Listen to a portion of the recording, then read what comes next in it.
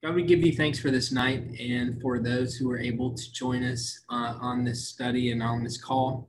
We lift up Bede, and just as she has prepared in her preparation and in her sharing with what she has been inspired by this message, we ask that you would bless it and that we would receive it, that it would inspire us to live more like your son, for it's in his name that we pray. Amen. Hello, guys. So just kind of, I guess y'all probably guess, we're going to be focusing on encouragement this week. So just kind of want to go a little bit back to what we talked about last week. So can anybody just kind of help me or remind me and maybe some of our friends that weren't here last week, just kind of summarize or help me summarize or anything that stood out from last week. Okay, prayer. Awesome. Thank you, Zoe. Yes, prayer. So we focused on prayer, what it looks like to be a community in prayer, right? So something that really stood out to me was, something that Stephen mentioned was this whole idea of relationships being rooted in prayer and how Paul was willing to share his heart and be vulnerable.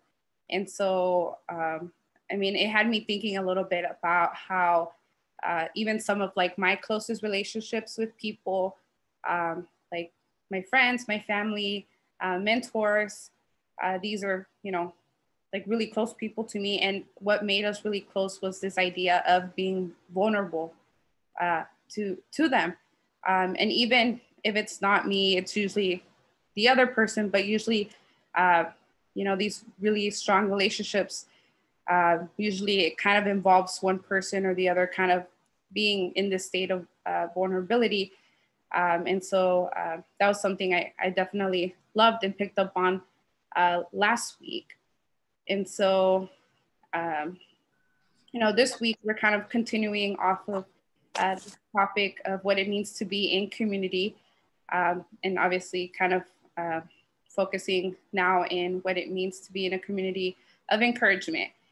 And so right now, we're going to take some time of reflection, and I want you guys to think about, you can write it down, you can think about it, whatever way you like to reflect, and just kind of think about maybe a time someone said something that might have hurt us, said something harsh, that maybe it's one of those things that like you remember like word by word, but we'll have a little like minute or two of reflection. So I want you guys to kind of think about a situation or a time you felt like you've been hurt by someone's words.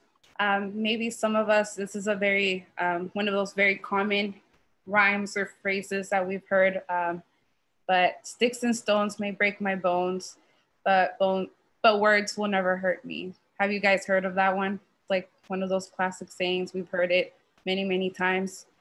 But if we think about those words that have been spoken to you, those, a lot of those do sting and they do hurt. They hurt and they can stay with us sometimes for days, for weeks, for years. And it's unfortunately one of those like sad realities many people still kind of carry with them, carry those words with them, since they were itty bitties to adults, or just, obviously words hurt people. Words that the person who said themselves that might have hurt us, they probably don't even remember saying them. But somehow those things stick with us. So our words to one another clearly do matter more than we, I think about. So now we're gonna do the opposite. So I want you guys to think about a time when you felt really encouraged. And I want you to think about that person, how they made you feel, just kind of reflect on that. So again, you can write that down, you can think about it, but we'll take a minute or so to think about that. Of course, maybe someone said something to us that might have stuck with us, kind of the same idea where, you know, words clearly have an impact on us, just as they do negatively, they can do so in a very positive way as well. And so when we go to our small groups later on, that's something we can definitely continue off of. And so just have that in mind as we transition into our small groups later on. But I'm gonna go ahead and read First Thessalonians, sorry, it's kind of hard word to say, Thessalonians 5, verse 11. So it says, therefore, encourage one another and build each other up, just as in fact you are doing. So we rarely realize that our words really do make a difference, both for good and for bad. And God knows this. Paul was an apostle of Jesus who spent his adult life encouraging Christians. And so he wrote letters to the churches saying things like in Philippians verse 3 through 11. Yeah, 3 through 11. And so I'm going to go ahead and read that as well. And so it says, I thank my God every time I remember you. In all my prayers for all of you, I always pray with joy. Because of your partnership in the gospel from the first day until now, being confident of this, that he who began a good work in you will carry it on to completion until the day of Christ Jesus.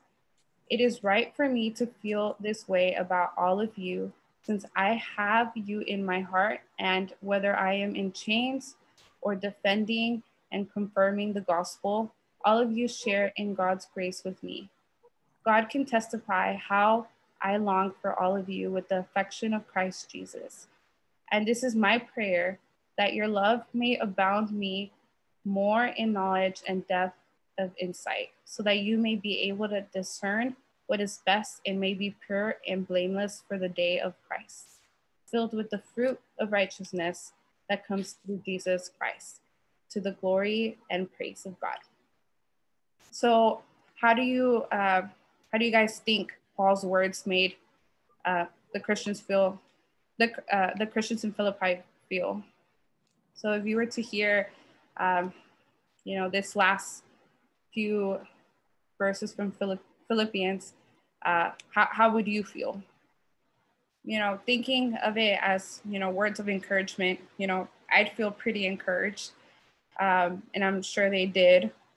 He mentions how thankful he is for them. He prays for them, which is pretty encouraging, right? So God made us for community, and way too often we kind of forget to encourage and lift one another up. And so we forget to tell each other the ways, we forget to tell each other that we truly thank God for each other, right? And the way Paul thanked God for these people is pretty cool. And there's something really powerful that happens when we say or write words with the purpose of encouraging one another. And so, you know, don't just assume that others know how you feel, but, you know, it's important that we do let them know. We let them know, you know, how much they mean to us, how much they impact our lives, but also just, you know, letting them know, like, these are your gifts, these are your talents, and I see them and I value them, and, you know, just encouraging them. And so, you know, kind of as our scripture said, do this as the day draws near, which is kind of a way of saying that we never know how much time we, you know, have to encourage one another and bless one another. And so it's super important to do that. And so I want you guys to kind of keep in mind what ways we can encourage those around us. We know the impact, kind of like we mentioned a little bit earlier, the impact that words have on us. But in a time like this, where we may not get to always physically be present for one another, kind of what does it look like to encourage others, right? So we use our words, or like we saw here in this verse too, in these verses, we see how we can pray for them as well. But there's like so many other forms to encourage others and to encourage the people around us, to encourage our community. And so I just, encourage you guys to take today to continue this encouragement and to be a community of encouragement.